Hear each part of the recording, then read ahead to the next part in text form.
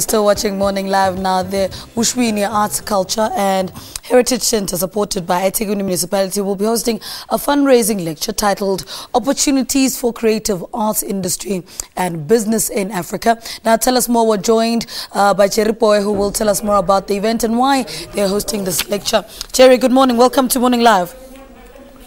Morning, morning. What is the main purpose of having this lecture? The main purpose of having this lecture is to actually fundraise for the Arts Centre to Wushwini, but also is because Wushwini is slightly becoming a Pan-African centre. So that's what it was relevant to do this lecture with Nkosazana. Talk to us about how she's part of this and her role in this event.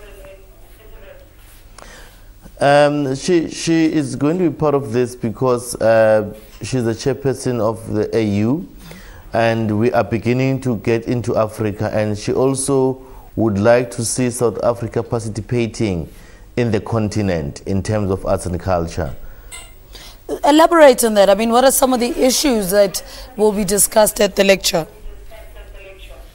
In the lecture, they'll be discussing about the opportunities of creative industries and business in Africa, because most of the time we are locked in our own country, and we don't reach out to Africa.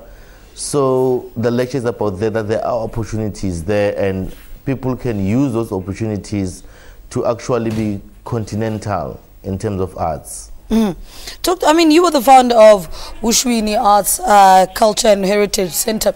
What is some of the challenges facing the centre, and why do you think that it's important that we engage the young in the arts and culture sector?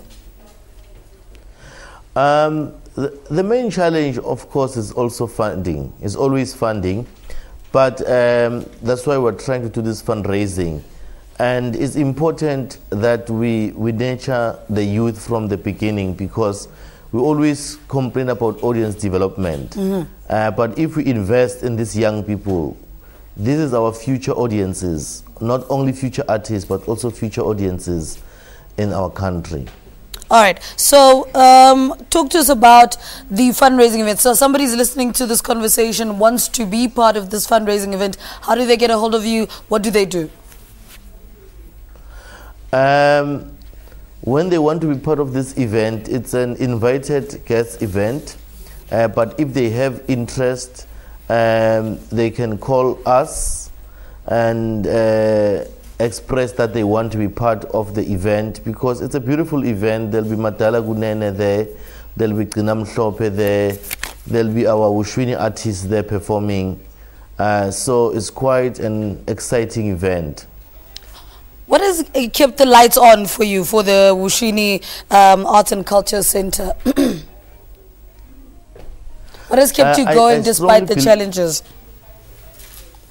It's the passion of the artists who despite of everything, they are willing to perform. Because for me, lights in the theatre, any theatre in the world, should be always on. You can't have a theatre with dark lights, because you've got the venue, and the artists are always there. They're never short of artists, so I don't understand why the venue cannot be vibrant every day. What for you has been the best part of embarking on this journey and seeing these kids prosper at the Arts, Culture and Heritage Centre? It's been a very beautiful thing, because most of them, we start them young. Some of them, they won competitions. Some of them, they're being employed full-time now as young artists. So it's very exciting to see that the energy that we put behind our programs is actually fruitful at the end. All right. Jerry, before we let you go, give us details of when the lecture is happening and all those other details that we may need to know. The lecture is happening at Moses Mabhida Stadium at 7 p.m. tomorrow. So people can contact me on 083 732-1640, 083-732-1640, or they can Google Copy Dog Marketing and get their more numbers there. All right. Cheriboy, thank you so much for talking to us. He was telling us about the opportunities for creative arts and industry and business in Africa that will be hosted in Durban tomorrow with some of the keynote speakers, including Dr. Nkosazana Dlamini Zuma, who's, of course, the chairperson of the African Union Commission. Now,